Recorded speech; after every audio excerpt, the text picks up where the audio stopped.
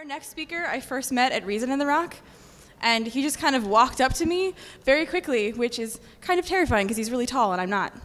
But it turns out he's really, really amazing, and I'm so happy to have him here at Skepticon. So please give a warm welcome to Aron.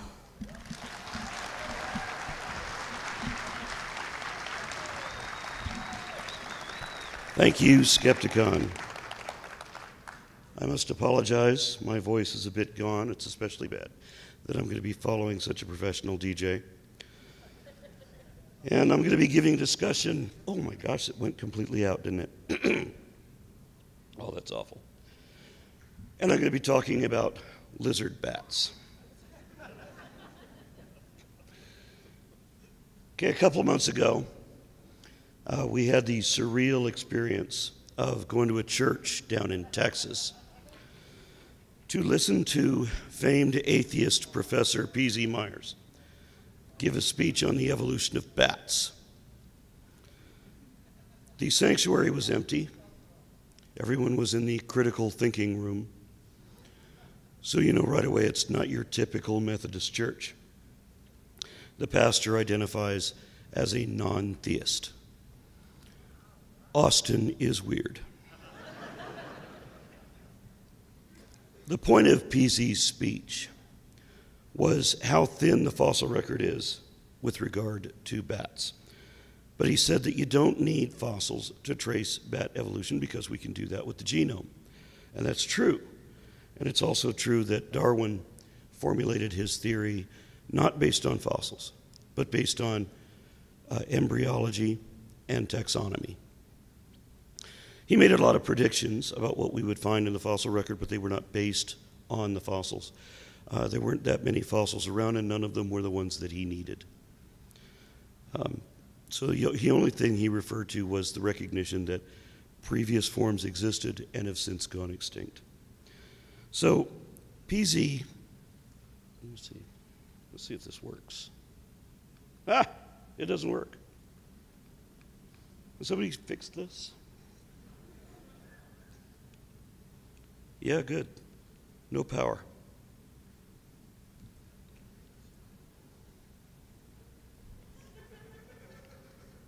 Okay, thank you. I've never held this before, I don't know. Okay, so there we go. So PZ comes on Dogma Debate with me, David Smalley, and Rachel Nannon Brown, who is a paleontologist herself. And he begins to diss on her field of expertise by saying that if you have developmental biology and phylogeny, you don't need paleontology. Well, that's true, but what if you don't have either of those things because you're studying a form that has no living relatives, no living descendants, or discernible relatives, and which is known only from the fossil record? Studying the evolution of pterosaurs is no different than studying the evolution of bats, except that you don't have a genome to act as a cheat sheet. You've got to do it yourself the old-fashioned way with meticulous analysis of comparative morphology to determine derived synapomorphies. And in the past, I have given talks on the controversies in the cladistic classification of dogs, cats, monkeys, turtles, and of course humans. Today we're going to be talking about the classification of pterosaurs, which is actually far more controversial than any other group except for birds, and the classification of birds is intertwined with that. Now the first problem is that most people think that pterosaurs are flying dinosaurs. And all the kids that I knew growing up actually called them dinosaur birds, although they are neither birds nor dinosaurs. And most people don't know any more about the fossil record than what they've seen in a few plastic pieces in a prehistoric playset. When I was growing up, most people thought that this was the entirety of what was known in the fossil record. And they thought that everything here was a dinosaur. So to make this easy, I'm going to remove all of the dinosaurs from this grouping, all except for one. Now, In the top right-hand corner, there's a yellow terror bird. That actually is a dinosaur, and I'll explain that momentarily. Down in the lower right, the pliosaurs beneath it are not dinosaurs. The three organisms closest to this tree at the bottom are actually mammal-like reptiles that come from a time before the dinosaurs. And a lot of people don't realize that there even was a time before the dinosaurs. And then you have a pair of pterosaurs at the top, and everything else here is a mammal. Now, some creationists, like Carl Gallup, believe that even mammals from the fossil record should be considered dinosaurs. But not everything that is big and dead is a dinosaur. So, before this gets too confusing, we're going to put some structure to this. We're going to look in the tree of life. Now, there are many ways to represent this, but I prefer this method, this familiar format, because it best illustrates the concept of monophyletic clades. Recognize that every folder in this grouping is a clade which includes all of its descendants and which is marked by the emergence of diagnostic traits, also known as synapomorphies. I'm just going to skim through these, selecting animals, and then bilaterally symmetrical animals. From that group, we will select those that have backbones and jaws, and from that group, we will select the ones that have legs and also feet and toes, and then we'll select amniotes. I'm going to have to kind of look at this. This is the group we want to start with. These are tetrapoidal vertebrates who develop in an amniotic fluid. This is a very important step in the transition from sea to land. And after this point, they continue to branch out. This first grouping is synapsids, that's mammals and things that are mammal-like or very nearly mammals. The next group begins our reptilian collection, but these are not yet reptiles, these are para-reptiles. And this is where you find turtles and turtle-like things. There's some controversy here, but I've already done a video on that one. And in the folder of newer forms, we have diapsids. So if you excuse their transitional forms also, the three important groups we have here are synapsids, anapsids, and diapsids. And every actual reptile you've ever seen has been a diapsid.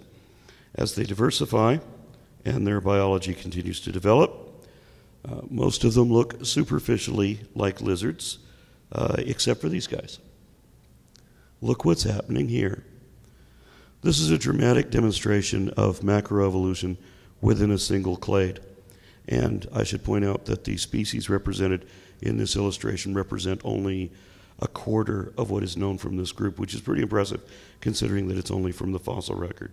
And the fossil record only gives us a glimpse of the fauna that previously existed. If you find a half of a single individual of an animal, you can rest assured there were thousands of others like it that we haven't seen yet.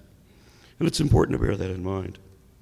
Now, the family tree of all reptiles has a deep fork in it, which begins right here at the division of Leptosaurs and Archosaurs. Now, on the Leptosaur side, we have vaguely lizard-like forms, which is very generalized design, with a lot of potential development in different forms. For example, here are your Placodonts and Plesiosaurs, Pliosaurs, and Nothosaurs. I think in Seth's talk, somebody mentioned a plesiosaur being a dinosaur. Nope, sorry. They're closer to lizards.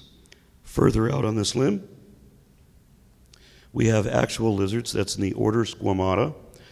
Everything that is actually a lizard fits in this box. That's everything from skinks to snakes, iguanos, geckos, Gila monsters, and horny toads, as my family would refer to them.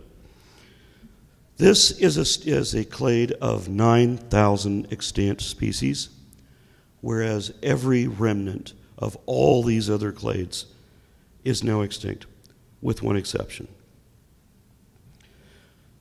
Sphenodonts from New Zealand are the last of their kind. There are dozens known from the fossil record, but only the Tuatara survives. And these are not lizards, but they're classified along with lizards because they do share one or two diagnostic traits.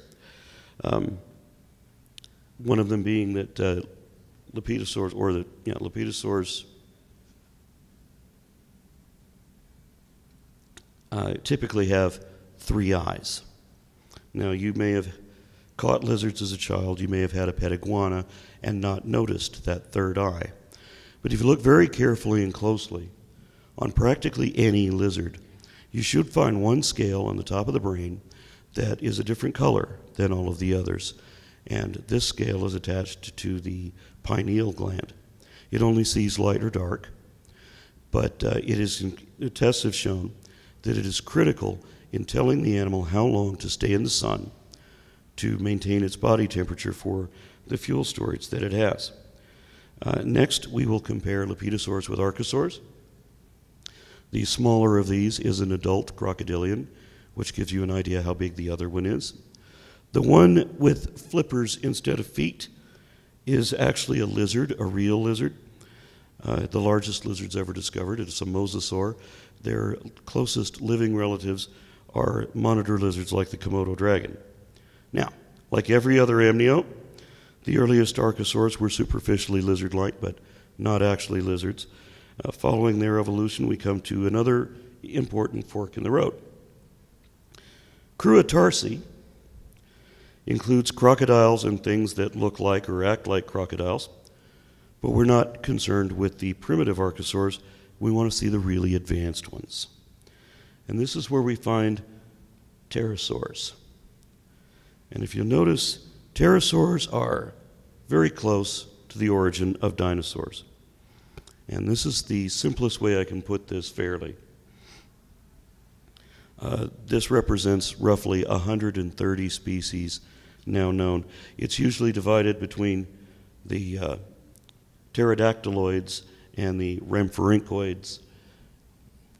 And there's some discrepancies here. But these are not the controversies. The disagreements that go on here are the expert analysis of people who don't have a genome to follow and who could make mistakes. But these are honest ones. The controversies make more of a statement about a person's character. But before you can understand that, I have to give you some background story. Before Darwin was famous, England was already a leader in paleontological studies, due largely to an intrepid fossil hunter named Mary Anning, who was not given much credit for it in life, partly because she was too poor to associate with the aristocracy, and partly because she was labeled as a religious dissenter and was thus subject to discrimination. But mostly her problem was her gender. The Geological Society of London was an old boys' club with no girls allowed. Experts would consult with her, but her name was not included in any of their publications. And the Royal Society did not formally recognize her contribution to science until 2010, 163 years after she died. Now, 200 years ago, when she was only 12 years old, she discovered the first ichthyosaur fossil ever found, and the first plesiosaur fossil, and the second species of pterosaur, a dimorphodon. Previously, a pterodactylus had been found in Germany, and they were neither of them very big, so they didn't look very different to Victorian eyes from bats or birds.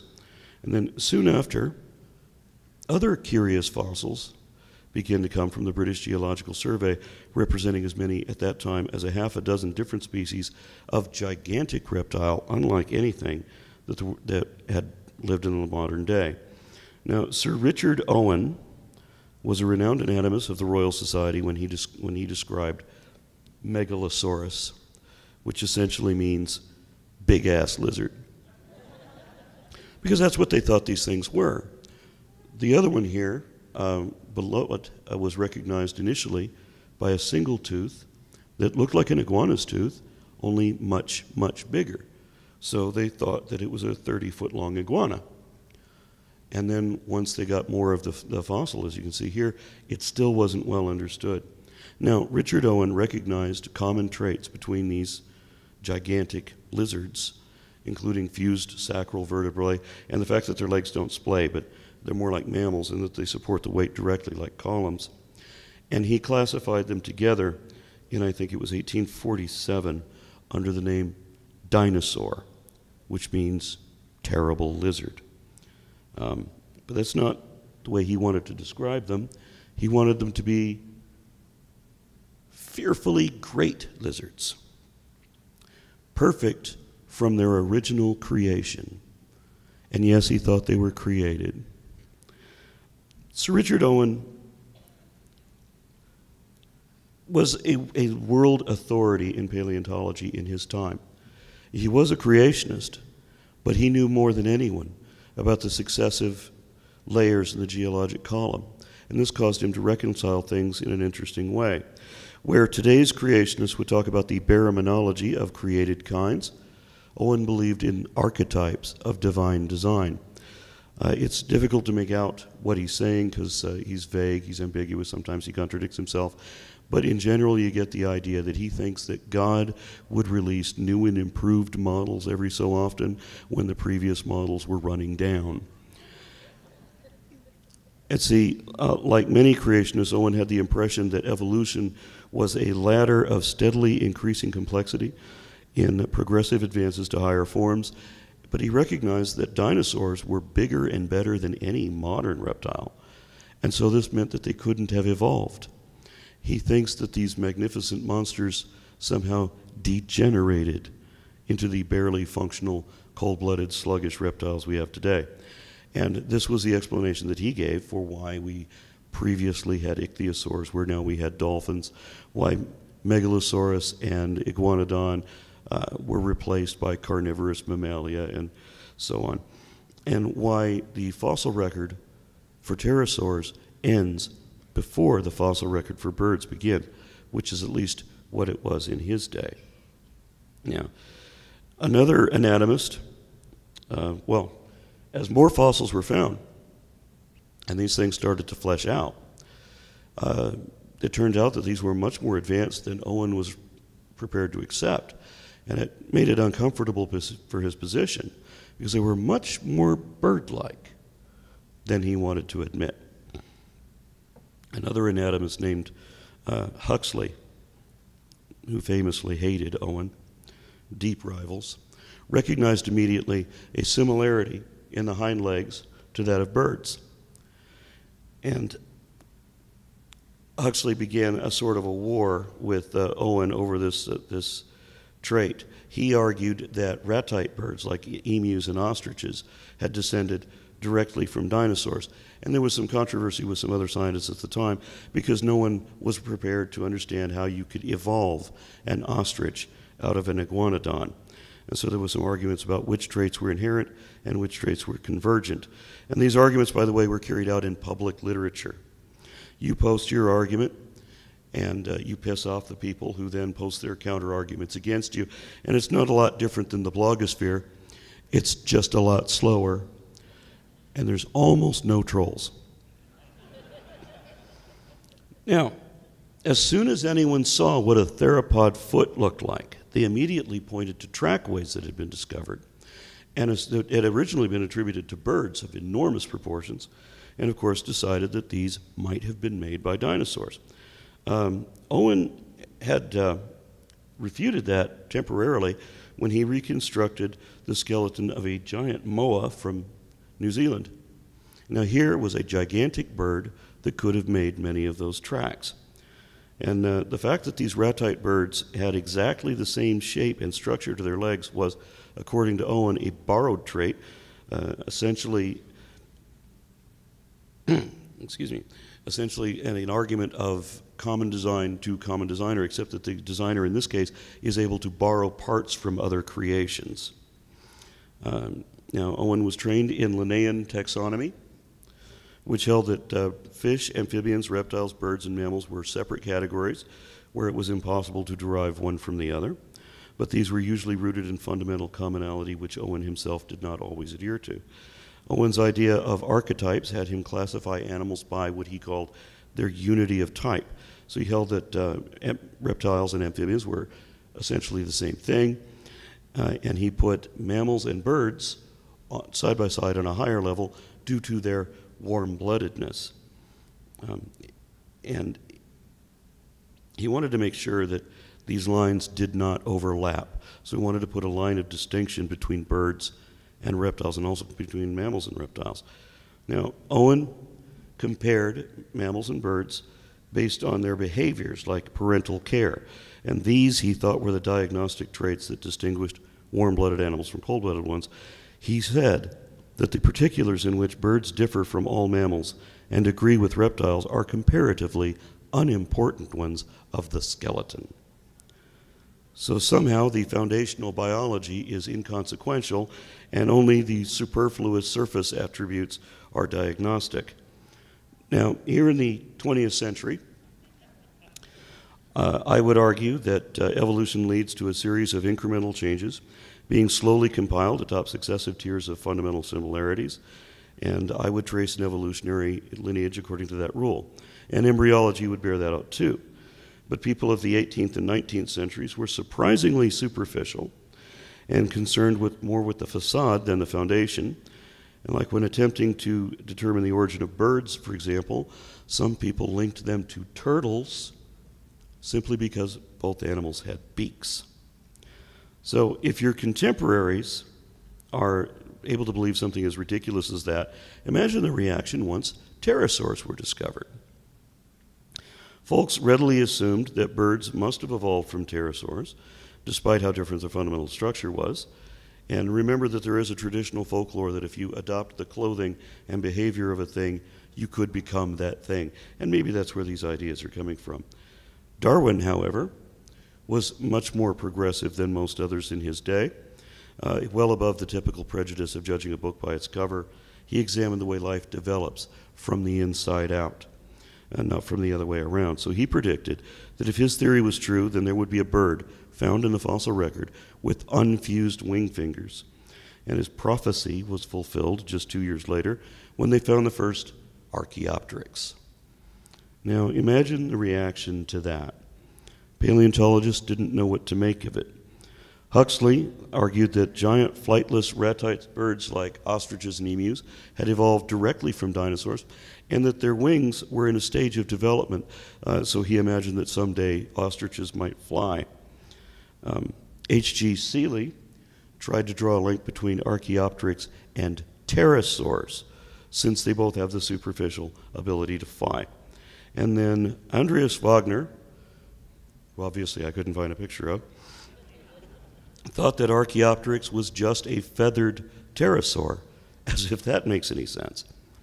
Now, excuse me, all these men came to realize in time why they were wrong, and they changed their minds accordingly, but not Owen. Owen famously refused ever to admit any error except by way of evasive maneuver. Owen seized on this collective confusion to devise another wedge between birds and reptiles.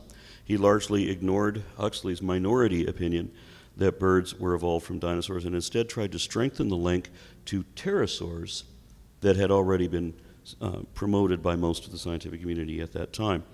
He wrote a detailed comparison of Archaeopteryx to Pterodactylus, and he said that every bone in the bird was antecedently present in the framework of the pterodactyl. And the way that he phrased it, it seemed that if Archaeopteryx had evolved from anything, then pterosaurs had to be the closest link. And then he changed the argument, explaining how it was impossible to derive any of these traits to get an Archaeopteryx from a pterosaur. Now, he hadn't yet succeeded in separating or separating reptiles from birds. He still needed to deal with the elongated, unfused wing fingers that Darwin had predicted. So he found a single trait in the ankle of the Archaeopteryx, which was still uniquely avian, and he declared that Archaeopteryx was just a bird, an unusual bird, but just a bird nonetheless. And he said of the wing fingers and of the long tail that, again, these were relatively unimportant. So all that matters are whatever supports Owen's arguments, and when it doesn't, they can be dismissed without consideration. Owen had a reputation for spinning information to make it look like it supported him, and he wasn't above making things up to suit his position either. Huxley had famously called him out for that before. These men viewed each other with contempt, and when they posted their studies, they included criticisms against each other in a flame war. Can you imagine professional scientists in the modern day berating each other in public media? So Owen made a prediction of his own, hoping to counter Darwin's. The first Archaeopteryx fossil ever found was missing its head. So Owen predicted that later finds would show that it had a normal, toothless beak like every other bird known to that time. Of course, later finds proved him wrong, as fossil birds turned out to have teeth in their beaks, like many pterosaurs did also. But it got worse when they found the head for Archaeopteryx because it didn't have a beak. It just had a reptilian maw full of teeth. How embarrassing for Owen. However, before anyone knew any of that, another dinosaur, a non-avian dinosaur, had already ruined Owen's prediction and his position. And I told you that the scientists of the 18th and 19th centuries were superficial, judging affectations over foundation. And here is a demonstration of that. Not all of the Archaeopteryx fossils had feather impressions. 2 did not. And because of that one superficial surface trait, they were misidentified as something else. Compsognathus, a very diminutive dinosaur. And when this was realized, when the mix-up was realized, Huxley seized on it and wrote an article describing Compsognathus and its confusion with Archaeopteryx as showing all of the same traits that Owen had identified as being a dinosaur, and that the purely avian trait that was attributed to Archaeopteryx actually existed in Compsognathus. And then you compare Archaeopteryx to a modern bird. Archaeopteryx, truthfully, is not a bird, but it is a dinosaur. There's not a single trait that is uniquely or particularly avian in this animal. Now, up to this point in history, there was one. There was the collarbone, but the collarbone which fuses into a single bone called the wishbone, of course, which was then found in Allosaurus and Tyrannosaurus and Deinonychus originally, and then a host of others. So,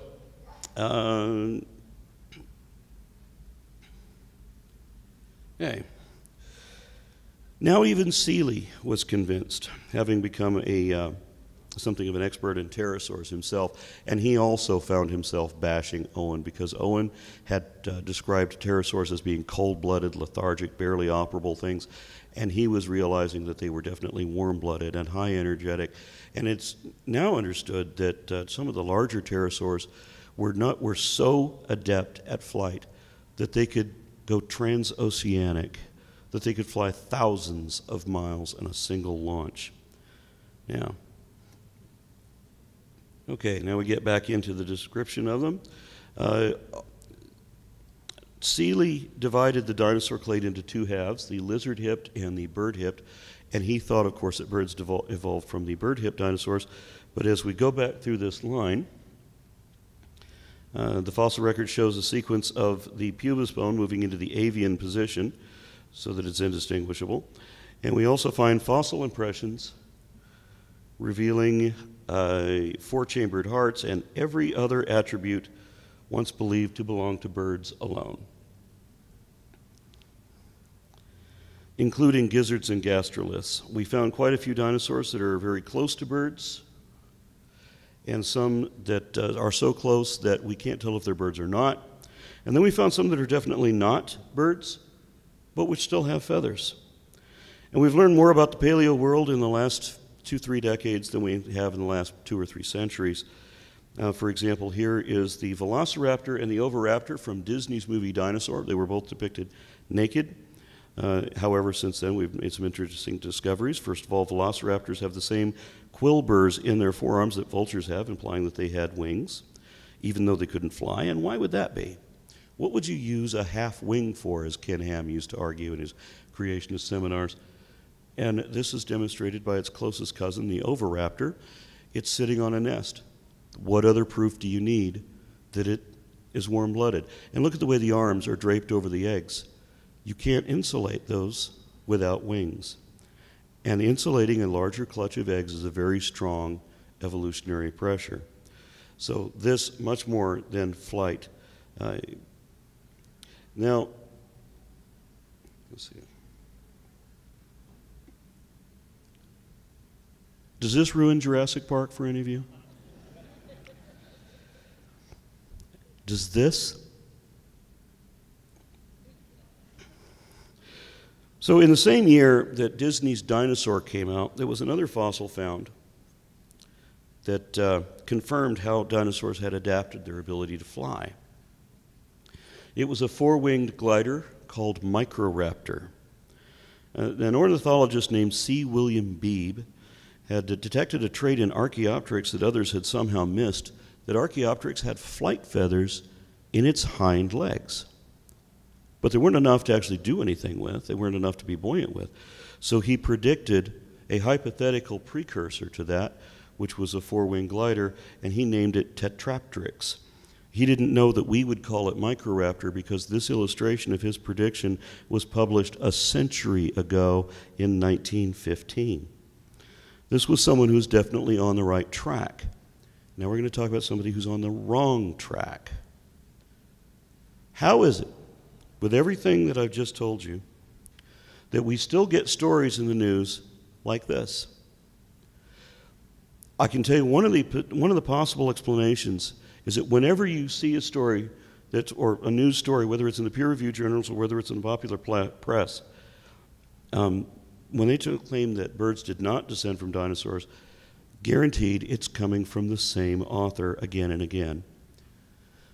In the 1990s, this argument, by the way, was talking about how you can't have an evolution from the hepatic piston lung system of crocodiles into the highly advanced avian respiration system, which is extremely advanced. I don't want to explain it right now because I'm running out of time already, I think.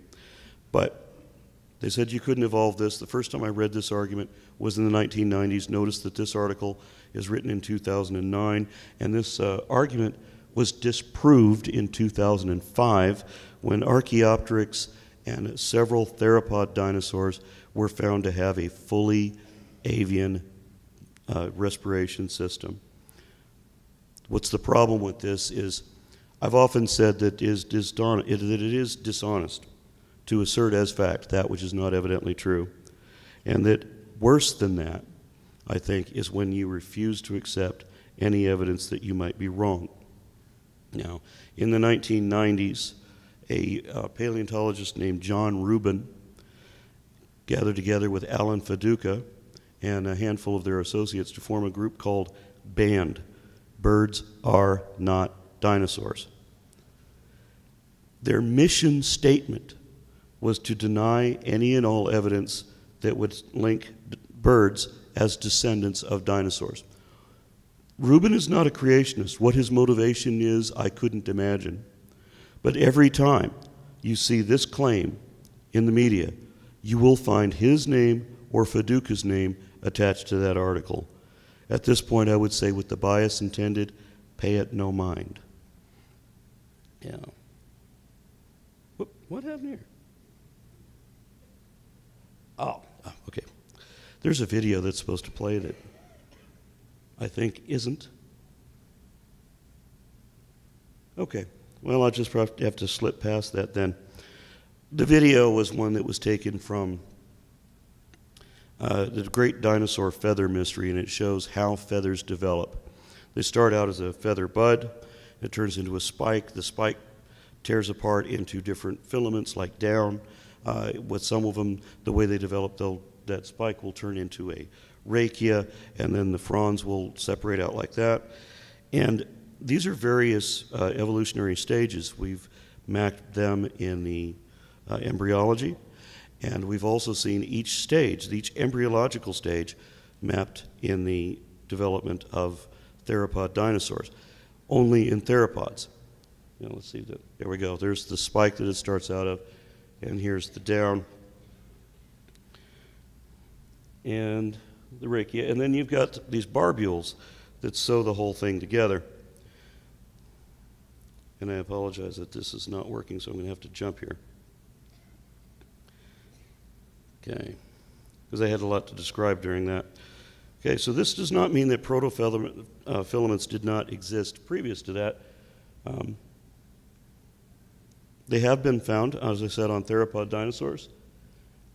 And here's the most primitive version of a feather that we can still see. These are on emus, of course. This is the most famous picture of an emu, I think, that anyone's ever seen. When you do a Google image search, this one always comes up. And I'm particularly happy with this picture because this photo was taken down the street from my house. And we took this picture on the same day. And our bird was 4 months old at that time. I loved that bird, my favorite pet ever. And as you see on his head, you have very thin filaments that could pass for hair. The earliest versions of feathers would look an awful lot like hair. And that? Okay. So getting back into the fossil record, and I'm sorry that this has jumped around so much. Okay. Now, and the button doesn't work. Okay, so we've got them in dinosaurs and we have them in pterosaurs. So if you look at the clade Ornithodira, it's a common bond where this type of protofilament could have emerged. But that's not to say that pterosaurs have feathers. The structure, as I say, is different. Robert Bacher, another controversy, he wanted to change Ornithodira to Dinosauria, which would have made pterosaurs into dinosaurs, but there's no reason to do that. Okay, now back into, if you start at the beginning of the evolution of the feather and you trace it down a different evolutionary line, you get something quite different. So we know that actual feathers, the feathers we're familiar with, went on the theropod side, but if you go on the ornithischians, what if that spike just became more rigid and got a heck of a lot bigger? You could end up with something that they found recently on the tail end of Psittacosaurus. And since this animal is supposed to be, or is thought to be, ancestral to Triceratops, then that would explain the dermal protrusions that have recently been described on these. Does this ruin Jurassic Park for anyone? What's that? Oh, I'm sorry. Yeah, that would be brutal. Okay. So what about the possibilities for pterosaurs? As I mentioned before, this is a widely diverse group, a very colorful group. They were certainly a lot less like lizard bats and more like birds or mammals or some sort of combination thereof. And we don't understand what any of these features or traits are. There's one that has fibers down there. It looks like it strains against water. They've done flight tests with these sorts of things. The models were destroyed when they tried to strain water, so they don't know what these do. And these range from tiny little, relatively cute fluttering bats to wheeling hawk-type things to animals with hugely powerful crushing jaws. But of course, everybody wants to see, oh, these are ridiculous crests, aren't they? And we get into the big ones. Now, for years and years, for decades, we were told that pteranodons were the biggest things that ever flew. And then they discovered Ornithocheirus, and then Quetzalcoatlus, and then Hatzegopteryx. Can you believe this thing flew? If the image here looks a bit like an exaggeration, let me show you this life model. These things were unbelievably lightweight and incredibly powerful. They were able to bolt off the ground to become airborne in a single action, in a single launch. They were also accomplished apex predators. The difference between Hatzegopteryx and Quetzalcoatlus is that Hatzegopteryx could eat you. And they are believed to have fed on tyrannosaur young. And it was easy to do because the skull on these is bigger than the biggest carnosaur. These were your super predators, it would seem. Now, what about the evolution of pterosaurs? It's tempting to suggest that they came from a form like this Charovipteryx.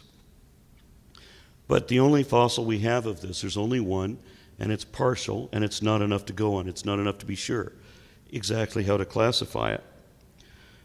It's important to notice also that everybody who's ever studied these animals, these pterosaurs, have all classified them in the clade of Ornithodira, and that they have descended from a archosaur, presumably Euparkeria. But if you look up these animals, the specific species online, you'll likely see something very different. You're going to see something that is produced by a very competent paleo artist named David Peters. He proposes that pterosaurs are lizards, even though they don't have feathers, because he says they descend from lizards that have feathers. If anyone's confused, I'll help you get worse. He's not a paleontologist. He has no accolades, no degrees, no expertise. He doesn't actually view real fossils. He does all of his analysis by looking at blown-up JPEGs and then analyzing them. But he's an extremely prolific artist, and he's been working tirelessly at it for years. He's meticulously designed whole huge phylogenies, and when you try to do research in this field, you will come up with his work at least as often, if not more often, than when you come up with the real science. And I've seen several science websites that have been complaining about this guy. Here's the lizard that he thinks pterosaurs evolved from. This is Longisgarma. This is the way it was first represented. It was shown in the Disney movie Dinosaur as flittering about like a butterfly with its wings. This is Longisgarma according to Darren Naish, who's a pterosaur expert. This is what he sees when he looks at the partial fossil they found. Now, when David Peters looked at the same fossil, he saw this. Notice what was added. He says that they have, that they're bipedal, that he gave them 2 wings, that they have elongated fingers, that they have all this additional plumage. He found the second half of the skeleton. He added a tail. He added plumage onto the tail. He then added this same plumage onto all of the other pterosaurs that he was designing after this. And he's determined that it's kind of like when you go to a psychic and they go to read your aura and they try to look at you and see just beyond what the naked eye can see. And he looks at the images of fossils and he tries to see just beyond what all of the experts see. And then he refuses to admit that it could be him that is the one who was mistaken and not absolutely everybody who has ever looked at a fossil with their own eyes. These, by the way, are not feathers. A couple of traits that give it away: you can see an external outline. We know that the way that the feathers develop, they couldn't leave an outside border like this. These are very soft and dimpled, elongated scales. And real scientists have been saying this since this animal was discovered, but the popular media and personal homepages and the creationist websites really want to paint a different picture. And David Peters has taken advantage of that.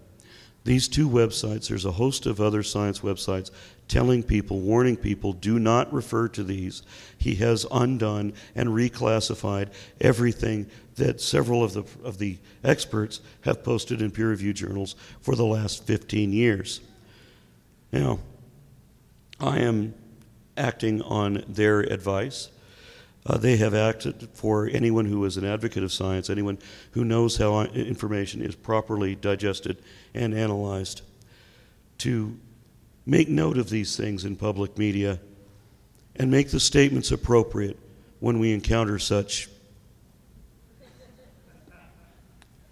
And I'm sorry it was disjointed, and I'm sorry about my voice, but I thank you for your time.